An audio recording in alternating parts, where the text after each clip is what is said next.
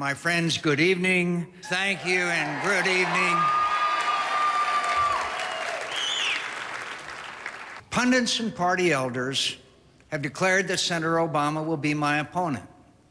People watching around the country, even those who may not support Barack Obama, certainly taking this moment to reflect on the historic nature of what is happening on this evening. As you can see, a very impressive crowd there in a very big building, certainly larger than the few hundred that were on hand for John McCain's speech. Our best days are ahead of us.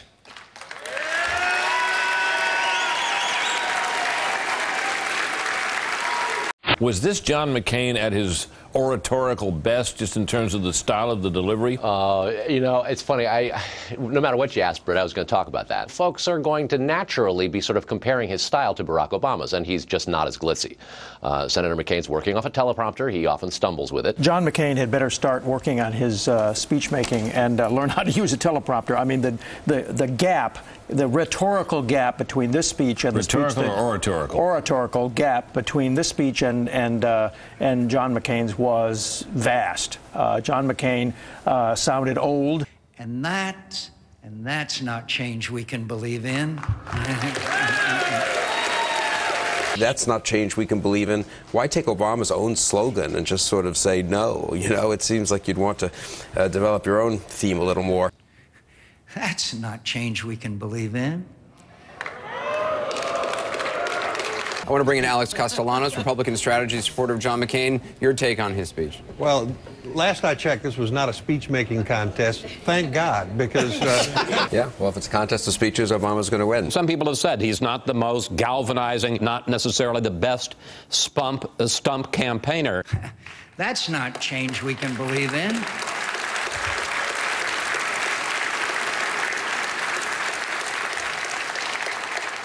Can you make somebody a better campaigner? You know, Gerald Ford got a lot better. He started out as a pretty clumsy speaker. After he'd been president for a while. Yeah, he was a terrible speaker, but he got better. He practiced, and, you know, with a teleprompter and all. I'm sorry, what about that McCain speech? That was awful.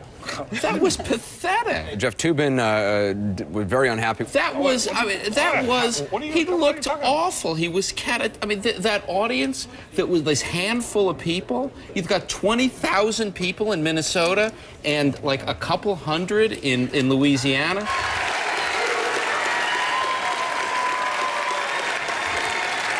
Where he's struggling to read the teleprompter. I mean, I thought that was one of the worst speeches that I'd seen him give. I thought the green backdrop was pretty awful. Having him stand in front of this green backdrop, no people behind him, relatively small crowd, occasionally people kind of hooting and hollering. Government orders, regulations, and mandates. It's hard to stack that up against Barack Obama. Does he need help in sort of presenting a case more? We're just trying to lower expectations right now, I think. Just keep them where we want them. It could have been a little more vibrant. Let's face facts tonight. A little more? He recognizes that. Campaign recognizes it. Folks in the audience recognize it. And yet, this is John McCain. He has always been this way. He's not a particularly strong orator. You know, he can't match Barack Obama or even Hillary Clinton rhetorically. But I do think that he sends signals to people that he's an adult. I want to give a credit to the McCain people. They put a room together where John McCain was the youngest person in the room. That was a pretty...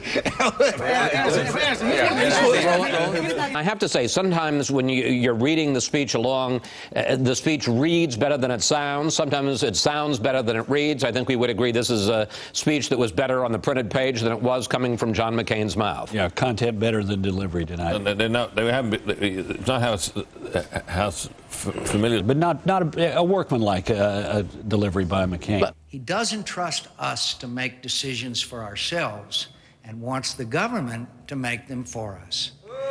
It's kind of painful, at least tonight, listening to McCain. That's not change we can believe in.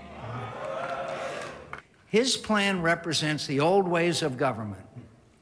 That's not change we can believe in.